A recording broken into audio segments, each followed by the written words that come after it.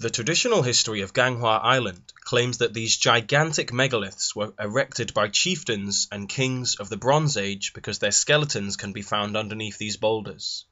But isn't it more likely that these Bronze Age chieftains and kings stumbled across these megaliths in awe, just like we do today, and decided to be buried underneath them? Personally, I think it is much more likely that these epic structures were created by an as yet unidentified Ice Age civilization, and countless nomads and civilizations have paid tribute to their existence since then. But many historians may disagree with me on that one. What do you think?